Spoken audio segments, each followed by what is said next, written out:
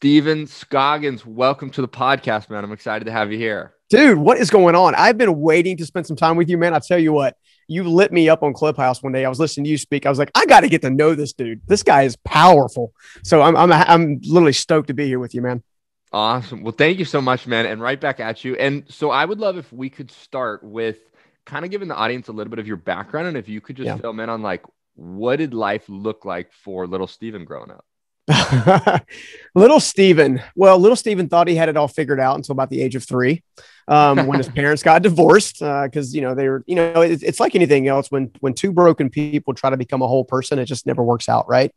And, I think fortunately there's enough thought leaders out there today that can at least steward us and mentor us in the direction not to do that. Right. But unfortunately for my parents, my dad struggled with alcohol, mother struggled with some, not a mental disorder, but, mental struggles, victim thinking and a whole host of other things. And as a result, they had a divorce. I moved in with my grandmother. She raised me till I was about 9 years old until she sits me down. Yeah, dude, man, my nanny was amazing. In fact, I tell people all the time that was the point in my life that I actually felt valued, cared for, empowered, inspired. She was the first person of everybody else that's poured into me over the years that sat down and said, I believe you can be something amazing, and I went from there to something different. Nanny. Nanny was grandma's name. Well, at least to me. Yeah, love it. A lot of people called her Bobby, but she was amazing. But at 9 years old, she comes up and sits me down. We're in this old 1,000 square foot home, with like 70s style linoleum, orange and green. And I don't know where they got the colors from. The stove was tan and I'm sitting down at the kitchen table and she sits me down and she says, hey, I'm going to need you to step up. Now keep in mind, think about the nearest 9-year-old, 8, 9, 10-year-old that you can think of. Okay. Yeah. Think about the mental acuity that's associated with that young person, right? There's no way you're set up to be an adult. Yeah. Right. I literally had a G.I. Joe in one hand and a Transformer in the other. And I'm like, And then, she proceeded to break some pretty bad news to me that I wasn't aware of. And she said, look, I need you to step up because I have something called cancer. And now this is in the 80s. This is like the early 80s. And cancer treatment back in the early 80s did more damage than the cancer itself in many respects. Right. And I think she knew intuitively that my parents were, had kind of disassociated their lives because they were, battling their own stuff. And that really she was our lifeline, right? She was the only thing connecting us to stability, really. Yeah. Yeah.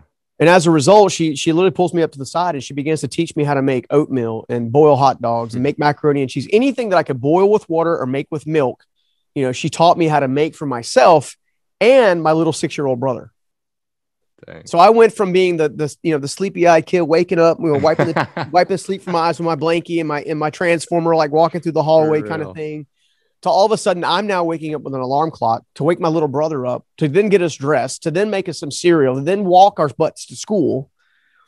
So I was forced to kind of grow up in a very, very quick fashion. And, by the time I was 11, she had passed away. My father comes back into the picture, promises me he's going to, get me karate lessons. So I go live with him. Right. Man, my little brother goes to live with my mother in Florida. So that was a family dysfunction all over again. And then from the time I was 11 years old, I went to work nights, weekends, holidays. I was working on a construction site, framing homes and roofing homes and putting, siding and all these different parts and pieces that go into a house. And I'll never forget this because I think people are limited by this a lot. My dad said something very interesting that he meant to say out of love, but he actually created a limiting belief that I believed for a number of years. And that was this: Scoggins don't get ahead, they get by. His experiences in life had taught him that if you had the last name Scoggins, you were not destined to be anything other than less than ordinary. Not even ordinary, less than ordinary. I mean, you borrow to not repay.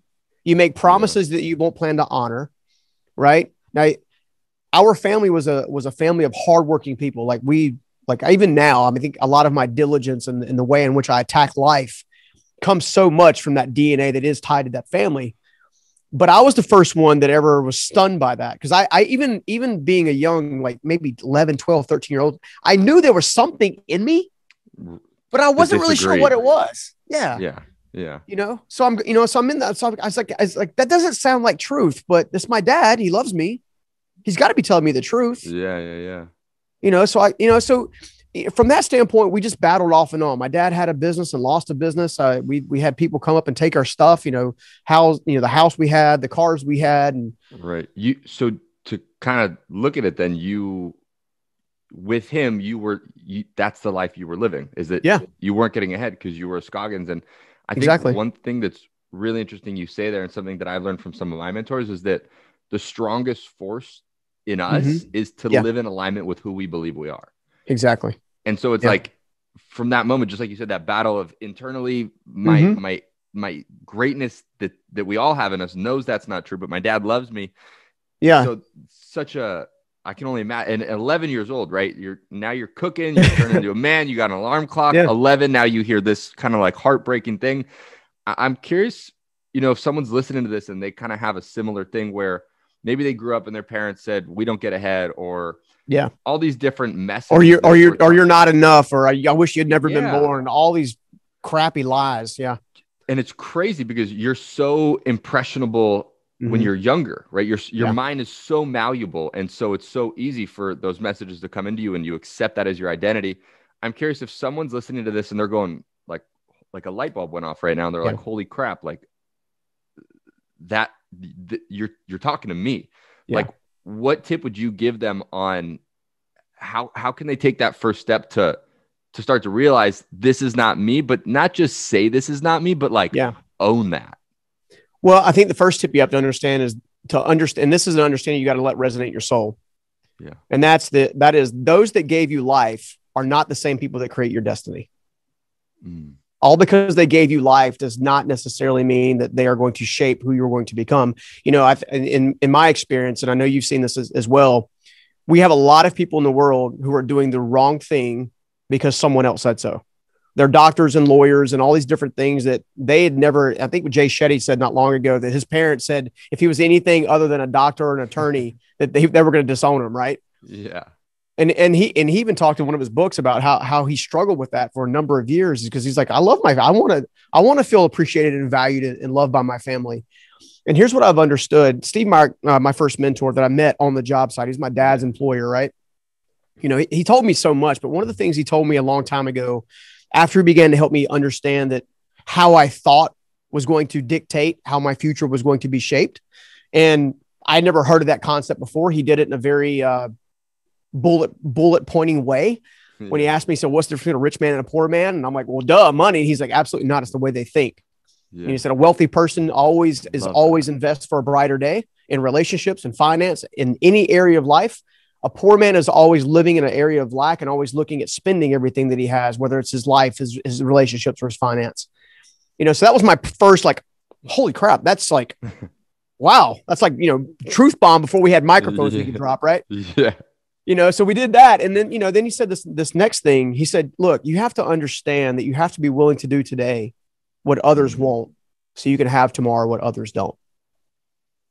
And that one quote has been one of the top 5 defining principles that I have lived by, that actually got me out of homelessness and got me out of some of the difficult places that I've been in life, the suicide attempt and all that stuff, because I realized that I was doing the things solely based on someone else's thought process. I hadn't taken ownership of my thought process.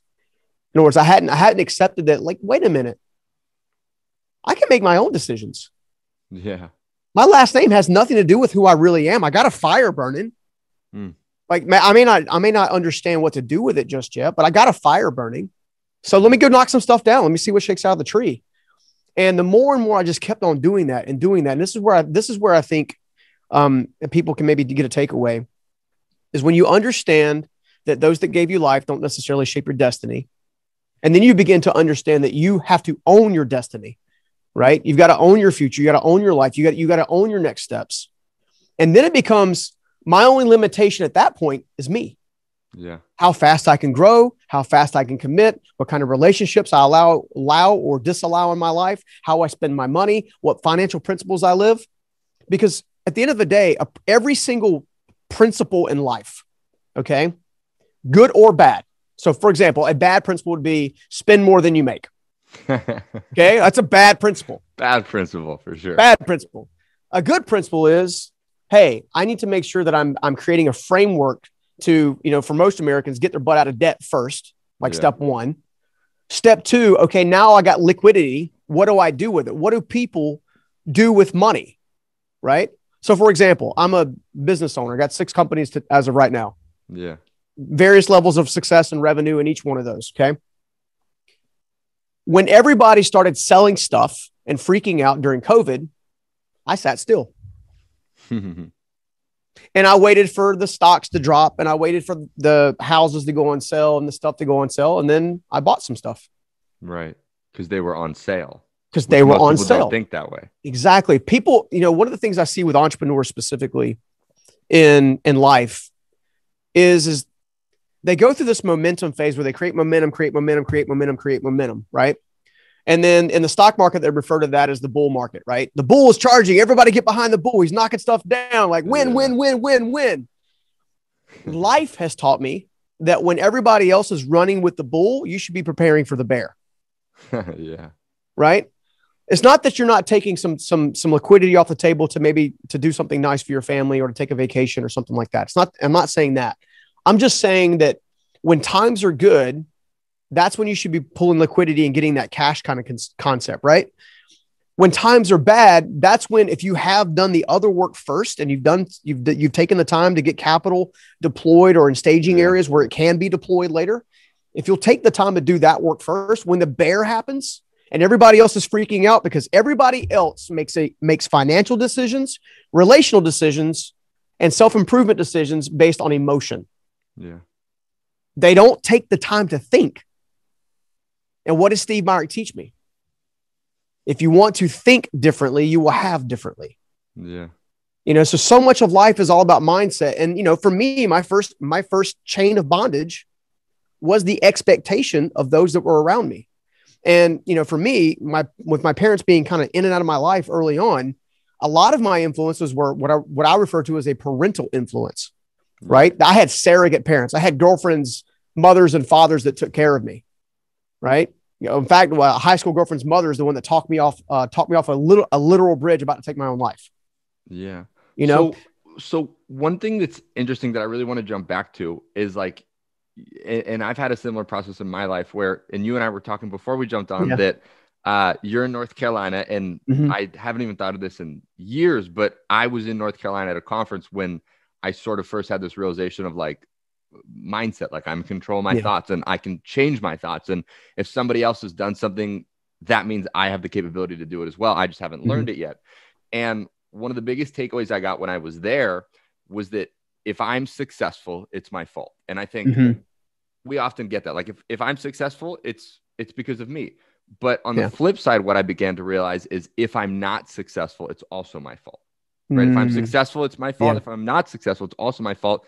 And then once you take that ownership, that allows you, like you said, that when something happens, to rather than react, sit, take a deep breath, look around, get calm, and then ask yourself, what do I want to do? What are my thoughts? What does my internal GPS tell me what to do?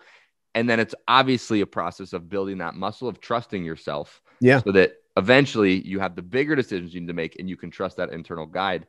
And one thing that I'm curious, and you mentioned this, that you do what most people won't do, so you can live a life that most people won't. So nowadays you have all these businesses, you're doing ridiculously well with all the companies and the businesses. Thank you. I would be curious if we go back to you in your early days when you're working on the houses, when you're not owning all these companies. What were some of the things you did differently that now, looking at your life today, you could look back and go, those are the things I did differently that has allowed me to live the life I live today, which is a different life than most? Yeah, I think the number one thing that I did differently, especially looking at my surrounding influences at the time, call them friends, call them people from high school, call them family members or whatever, was I intentionally said, for the next 3 years, I am going to eliminate every single distraction. I am going to focus on building a business or really building me, get myself out of debt. I'm going to focus on me. And I looked up 4.5 years later, had not taken a single day off, a Sunday, a Saturday, a Monday, a Tuesday, a holiday, a rain day, a snow day. because I discovered that without critical action backed by actual diligence and commitment, that no result or nothing good was ever going to come out of it. You can't, so here's what I see people doing on a consistent basis. And that is this: they have well-intentioned goals. Maybe they actually take the time to get super clear on outcomes. They feel it, they sense it, they can see it, they taste it, they touch it, they get a visual board, they do all that stuff. Yeah. Okay. And for 2 weeks, they're like, I'm at this, man. I'm going. Right. And on week number 3, they wake up and go, man, dude, I'm freaking tired today. Oh man, I've been burning the candle at both ends. This is just too much. Wow. I'll do it. I'm gonna take a rest day today. I've earned it. I'm gonna take a rest day today. I'll come back to it tomorrow. And then tomorrow never comes, or it shows up 4 weeks later and like, oh crap, what have I been doing? I'm back playing Xbox or PlayStation all the time, or scrolling for social media on at random, or dancing on TikTok all the time rather than, beating your dream down. Right. And the one thing that Steve taught me specifically, my very first mentor, he taught me, he's like, if you want it, you have to go get it. No one owes you a dang thing. They don't owe you anything. Your parents don't owe you. Your friends don't owe you. The world doesn't owe you. If you want to create an amazing life, you have to create an amazing life. That's why the first word is create. You can't create what you can't imagine. So why not spend time imagining a better life? Why not spend time imagining a stronger business? Why not spend time imagining a more beautiful relationship? Why not spending time imagining a more confident, more resolute you? Yeah. And during that 4-year period, again, once I committed, I just didn't pick my head up. Yeah. I went to work, and I'll give you a quick rundown of how my day used to be. I wake up at 5 a.m. I would get on my construction clothes. I'd load up the tools in the trailer, and I would then boogie that thing all the way to the job site. Yeah. I would then work from, call it like 6, because some of the job sites were good 45 minutes away. Right. From 6 until 11:30. I would go to my truck. I would change my clothes, put on a pair of khakis and a polo shirt.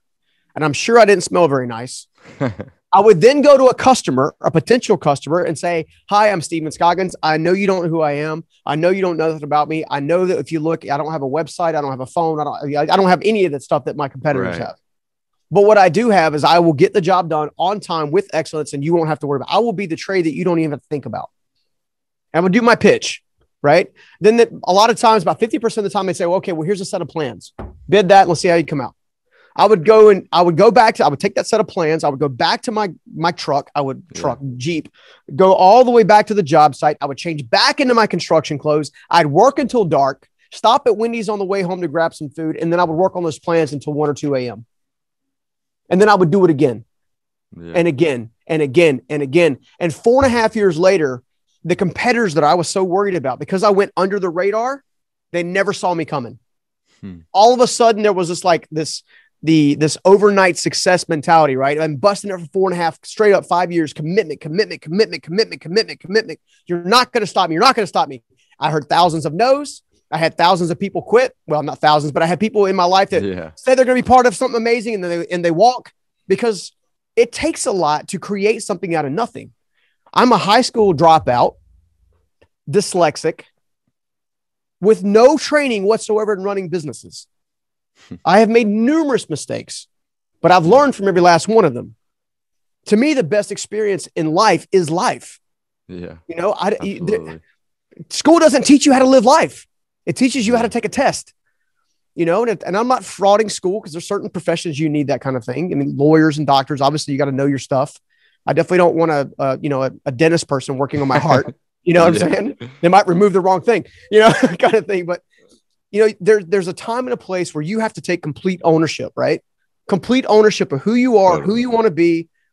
And for a lack of a better word, to hell with everybody else. And I don't mean that in a rude way. I mean, like, you have to have the mentality, like, I'm going to focus on me. Yeah. Pick a timeline, you commit, and go. Absolutely. Yeah. It's like, if you can't take care of yourself, how are you supposed to take care of anybody else? Exactly. And far too many, the funny thing is, we become students of other people, but we never become students of ourselves. Yeah. And it's interesting too, you say like the best life experience you get is from life itself. And I think that's such a true thing when it comes to figuring out your life. Like, so often from people I've worked with, you sit on a couch and you go, well, do I want to do this, or would I like that, or would I enjoy this more, or would I be better at this? And you never almost sometimes put yourself in the actual game of life. Yeah. You never get to try it. Like I have this stupid analogy I share all the time. It's like the way you found out you like pizzas, you tried it. That's you didn't look at the pizza and go, it smells good, tastes good. My friend said pizza's good, so I like pizza. You tried it and you were like, holy crap, pizza's good. I'm going to have this the rest of my life. You know what I mean? I had the same experience with sushi. Now I love sushi. I eat it all the time. Yeah. Or you're like sushi, raw fish. I agree. You taste it though. You're like, it's pretty good stuff. Yeah.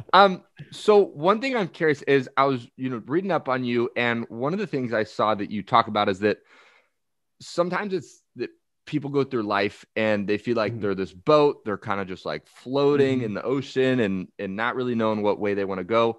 And that you've become this rudder for a lot of people, giving them that guidance on you may feel like you're in an ocean, but steer this way or go that way, or don't go that way.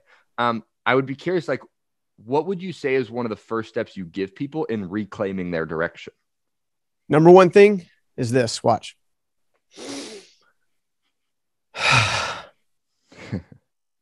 Seriously. Having people just be my grandfather, who became an amazing spiritual mentor when I was anything less than spiritual. He would just say, keep digging. But he taught me this process. And anytime I feel like I'm getting overwhelmed or anxiety starting to pop up or whatever, because I'm human, that stuff, it pops up, again. He says, breathe. And then he would use the term, be still and know that I am God. Be still. Just be still for a moment. Now, whether someone shares my faith level or not, or they have a different faith level, that's irrelevant. The principle here is, if you're constantly on a treadmill, yeah, a treadmill. If you're constantly on a treadmill or some kind of rat race or whatever, the rat wheel. I try to merge the words together. If you're constantly on those things and you're not taking time to have any level of rest, you're not going to have any level of clarity. As someone who's very committed, very diligent, very work-life driven, I'm a self-described workaholic. Like I like to get crap done. Okay. Yeah. Sure. That being said, every amazing vision, everything that came from universe, God, whatever you want to call it, came from asking.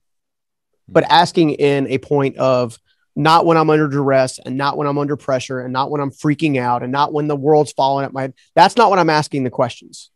That stuff may be happening, but being where I am now I try to get myself centered. I grab a pencil and a pad. And I'd say, what are some things I'm good at? Okay, good at. Well, I'm good at speaking. Okay. What are some things I go, well, other people say I'm really good at talking fortune cookie, which means apparently I drop wisdom without knowing I'm dropping wisdom. Okay, great. I'm good with people. Okay. Well, I'm good with, it looks like I'm okay with business. I could probably strengthen that some. And I just start making lists of the things that come natural and easy to me. And then when I get done with that list, I call someone or text someone or connect with someone who knows me well enough to show me and tell me the areas I don't know about myself, the good and the bad and the ugly. But I asked them, what is something that comes natural to me that I have no idea is difficult for other people? Because certain things in our tactical strengths and our gifts and our talents, so much of that is stuff that we do every day, not thinking about it, which is why we're not leveraging it to begin with, because we don't know it exists. So if I'm trying to get to the next level, if you will, I'm going to spend time in being still. I'm going to spend time being quiet, and I'm going to spend time asking great questions of myself. In fact, one of the most pivotal questions that I ever asked myself that actually became my first book a number of years ago. I was on a treadmill, an actual treadmill, not a rat wheel, but a treadmill. Yeah. And I was going at it, and I had just come through a massive season. I had built at the time a $15 million business. I had 25 team members. I had a sports car in the garage. I had a nice house. I had my company vehicle. I could travel. I could go and do. Most of my company and myself were more or less out of debt. I had a little bit here or there, but it wasn't a lot. Stuff I could write a check for and pay off or whatever. Right. And yet I was empty. And I would be in my closet. This is where I do my meditating and prayer. It's just something I do. It's my quiet place. No one can bother me. Right. I was in there and I was like, I don't understand. I don't understand. And I would be asking this question. Help me understand. Please give me wisdom. Help me understand. Give me wisdom. Give me perspective. Show me, show me, show me, show me. And then one day I'm on a treadmill and I'm at the gym and I pull out my iPhone at the time, iPhone 4S at the time, pull that joker out and I write these words. What does it take to change the essence of a man? And then right below it, what does it take to change the essence of Stephen? You see, in that moment, I knew I wasn't a great leader, but I had no idea how to become a great leader. Well, once I began to say, what does it take to change the essence of the man that I am? I was able to articulate the things that I wanted to change, which I'd never really kind of spent the time to really kind of like look at. Right. And then I just said, okay, well, what's the opposite? What's the polar opposite? So if I'm a man who gets very defensive or doesn't listen very well, well, that's not who I want to be. Well, what's the opposite? Well, the opposite is someone who is a great listener. Well, how do they do that? Well, they allow other people to speak first and they always speak last. So what's the principle behind that? You have 2 ears and 1 mouth for a reason.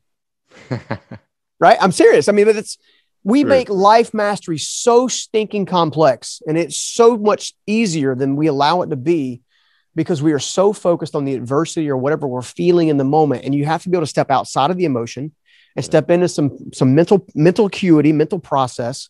And the easiest way there is to be still, be reflective, and ask great questions. And if you can do those things, you're going to get better answers. And just like our good friend Tony would say, you're going to get better results, right? Yeah. There's a reason why some of us say some of the same stuff in different ways. It's because it's backed up by a principle that always delivers a promise of fulfillment every time and time again. So that would be my advice. Hope it helps. Yeah. And I love it too, that you're saying, like, as you're exploring some of these thoughts, asking yourself, well, what's the inverse of that? Mm-hmm. And it's like, so often the inverse of that is the truth that you're seeking. Yes. And if you can get that clarity, then that allows you to, again, change your rudder and move in that direction. And I love how you touched on questions, because I am like such a massive believer in quality questions, right? Like the questions we ask ourselves dictate our focus. Therefore, that dictates our action. And one of the things that I've done very similar to you is I will go, I live near the beach. And so oftentimes I'll just sit by the beach. It's not when life's rough or things are going bad. It's just a regular sort of checkup that I do with my faith as well. And again, whatever people believe, but it's a moment where I allow myself to get still and just ask myself, what's great in my life? What do I want more of? What do I want to change? What do I want to focus on? And one of the most interesting things I've noticed in that process, and very similar to you, is sometimes I'll sit there and be asking for guidance, and I'll ask one question 10 times over and over and over of, what should I do with my life next? And I keep asking that question. And if I don't get, after asking that question several times, quite the answer that I want, I realize that I need to actually shift the question that I'm asking. There you go. So maybe I go from what am I supposed to do next to asking a better question, because better questions get better answers. Maybe I ask, well, what do I really want? And then maybe when I shift that question, all of a sudden, boom, I get the answer. Right. Yeah. So it's like, just like you're saying, having the right questions is huge. Absolutely. Well, and at the end of the day, I've discovered that every human, I don't have a study to prove this, but this is everybody that I come in contact with that I can prove. I've discovered that everybody that I've worked with, and I've worked with people that I would refer to a blue collar worker, which I proudly wear my blue collar every day. Right. All the way to some of the professional entertainers and some of the other folks that I've worked with. They all have 3 common questions in common that they're trying to get answers to at different levels and at different times and at different seasons. And the first number 1 question is, who am I? Who am I really? But nobody ever asked that question to themselves with a pen and a pad. And if they do ask that question, so many times they begin to write all the problems themselves that they have with themselves, rather than all the gifts and the talents that they possess. I'm a big believer that if you have what I refer to as a blacklist of the things that you want to work on and improve, that you should strive and even force yourself to write a list that's greater on the opposite side of gifts, talents, strengths, and offerings. Right? Love that. Because when you do that, you begin to shape self-awareness. And, there's personality style stuff out there that, we use DISC and values and attributes. I know Tony's done the same thing before. I mean, there's 1,000 different ways for you to get more clarity on who you are and how to position that. Because what people do is they get these questions out of order, and which is why they always get negative results. So if question number 1 is, who am I? Question number 2 is, what do I do? Right? I'm sorry. Who am I? Why am I here? Purpose, passion, contentment. Okay. If you don't know who you are, you don't know what strengths you can leverage, which means you're not actually leveraging your strengths towards something that's going to bring you fulfillment. Okay. Yeah. So who am I? Why am I here? Which is only shaped by doing question number 1 first. And then the following question is what do I do about it? Okay. And you're going to understand that question is going to involve probably 3 to 5 times in your life.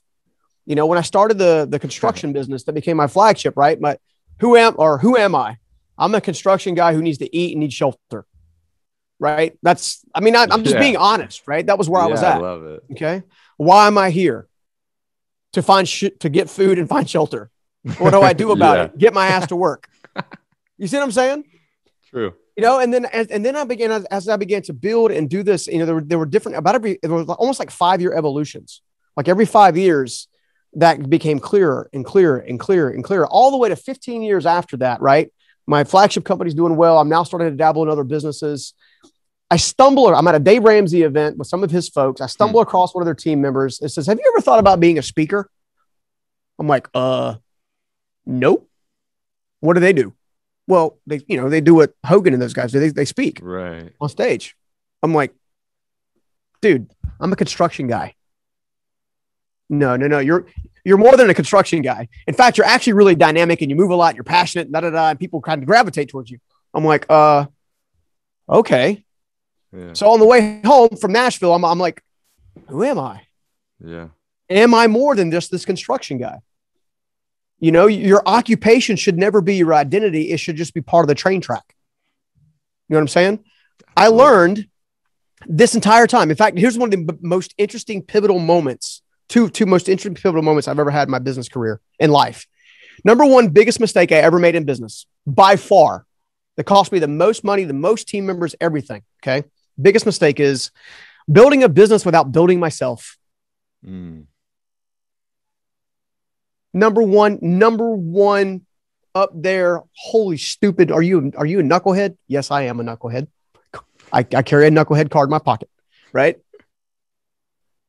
The next thing is I discovered that in building myself, I began to build other people around me by accident, organically, not even thinking about it, which then took me to a new epiphany, which was I have a construction company, but it's actually a personal development company masquerading as a construction company. Right? It's Bruce Wayne into Batman or Clark Kent into Superman. Yeah.